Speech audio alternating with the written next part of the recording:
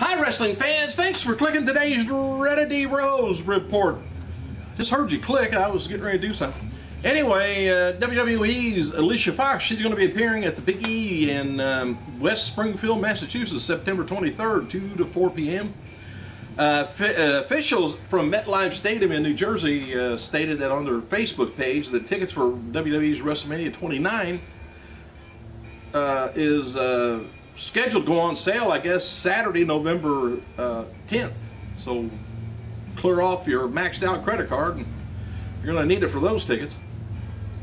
And several sources have confirmed that, I hate to hear this too, Beth Phoenix is going to be leaving WWE next month. PWI Insider reports that she gave notice to WWE that she's leaving and she's finishing up her date. She's expected to leave probably by the end of October. And sources kind of weren't surprised that Phoenix had been kind of given notice as she's been going through the motions over the last year. Phoenix has been, maybe that's why she's been losing so many matches, because she shouldn't have lost that many. Anyway, Phoenix has been spending a lot of time with her boyfriend, who? Edge, at his home in North Carolina, and if she decides to wrestle outside of WWE, she's going to be able to use her Beth Phoenix ring name because she used it before joining WWE. And WWE caught up with KAITLYN last night at SmackDown, and she talked about her storyline injury and that she tore tendons, and she's going to be out of action for a few weeks. Said she'll be back better than ever in a few weeks, and she's looking forward to getting the Diva title match that she missed out on at Night of Champions. Poor thing. As seen last night on SmackDown, Brodus Clay defeated Heath Slater, but then was attacked by Slater, Mahal, and McIntyre. And the trio spoke to Matt Striker backstage at SmackDown, bragging about the beatdown.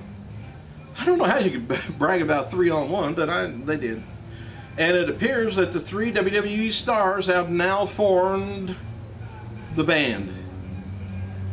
All right, WWE's caught up with Hall of Famer Edge after making his return to last night's SmackDown. Edge talked about how it's always good to be back in front of the crowd and get another paycheck from WWE, probably. Said Edge also, he said he likes to wrestle, but he said, right now I wouldn't call myself an actor. I've seen you. I wouldn't call yourself an actor either. Anyway, THQ has confirmed that the new WWE 13 video game will feature some I Quit matches for the first time in 8 years, and it also is going to be a debut of King of the Ring tournament. New WWE news about the NWO has come out, and well, it's not really for WWE, I guess. It's All Japan Pro Wrestling, and I guess there's the event of they're going to have former NWO partners Kevin Nash and the Great Muta teaming together over in Japan, and another NWO member should be going over to New Japan Pro Wrestling, or rather All Japan Pro Wrestling, in October. That's going to be Scott Norton. And WWE website has a new video up with John Cena talking about his elbow and crying over spilt milk. Nah, I ain't going to read you that. But anyway, as a reminder, David Otunga and WWE diva Eve Torres is going to be at Comcast Women's Expo Center, Hartford, Connecticut today from 12 to 3 p.m. in case you're around that way. And it was reported back 2009. Remember Armando Estrada? I thought he was, fairly good, I guess, but I don't know, he must have rubbed people the wrong way in E.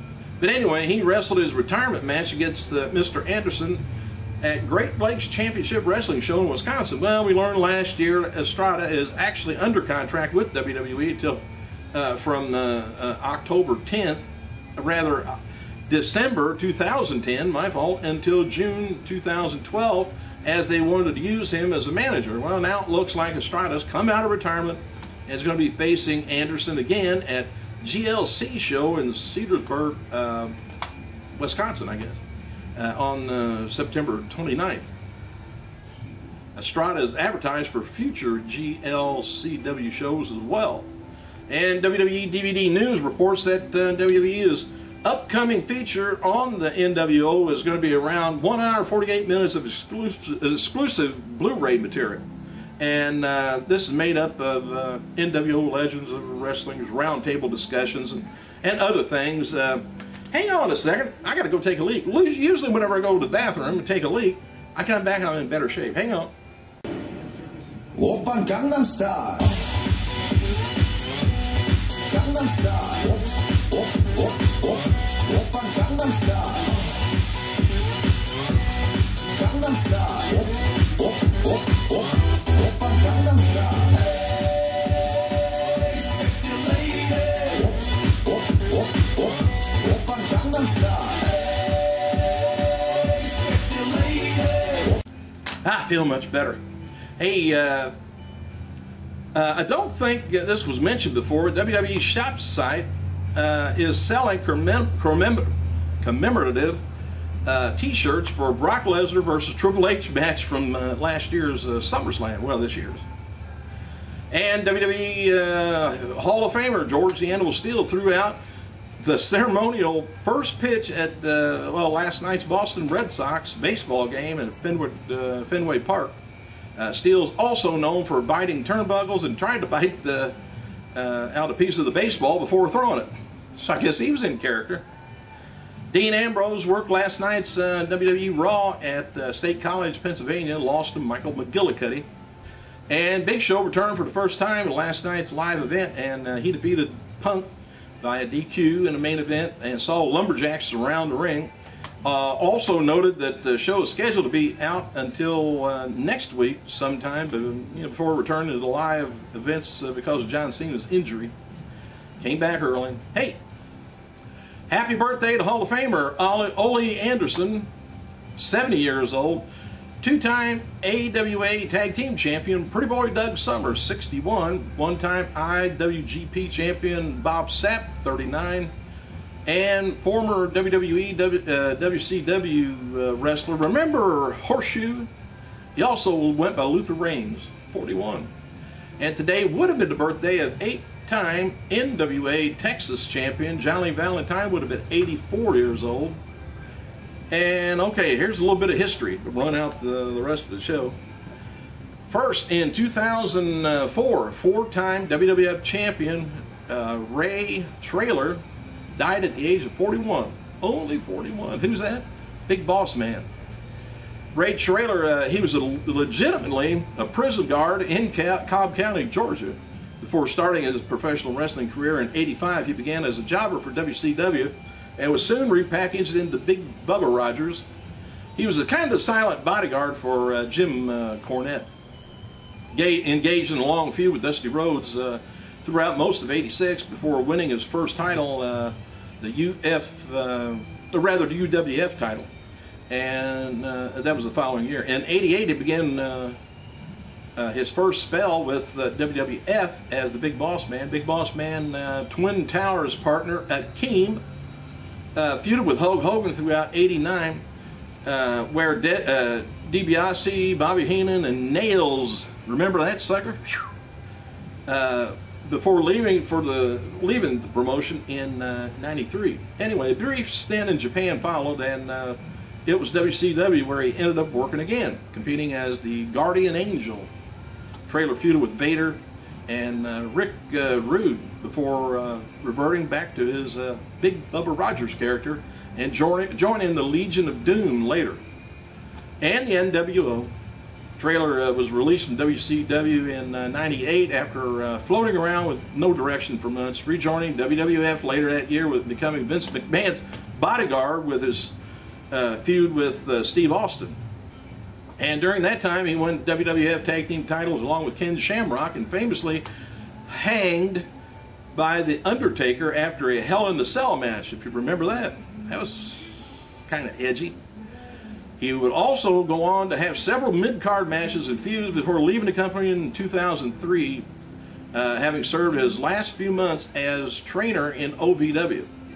And his final match took place for Ted DiBiase's promotion in Arizona against the Tonga Kid before he suddenly died of a heart attack. Secondly, in 2010, not very long ago, WWF, WCW wrestler, the Giant, Gonzalez, El Gigante, whatever you want to call him. He died at only the age of 44. Gigante, or the Giant, Gonzalez, he began sporting the life of a basketball player for a while, competing in an Argentina national team before getting drafted by the Atlanta Hawks in '88. And Gonzalez failed to adapt to the pace of the American game, so Ted Turner, owner of the Hawks, offered him a job at WCW. Gonzalez made his WCW debut as El Gigante in '90, Capital City Combat. He feuded with Ric Flair, Sid Vicious before jumping to WWF in '93. Had a memorable feud with The Undertaker, leading to one of the worst WrestleMania matches in history. Although notably, it was the only WrestleMania where Taker has not won the match decisively, as Gonzalez was disqualified. So, iffy thing there. After the conclusion of the feud, Gonzalez was quickly released from WWF and moved to Japan, where he competed for New Japan and WAR, W-A-R, before retiring in '95. In his retirement, Gonzalez moved back to Argentina, where he was from, and lived with his family on the farm. His health was in severe decline in his later years, having suffered kidney failure in '09 and was confined to a wheelchair, and eventually died of diabetes. Thanks for clicking, you guys. I gotta go.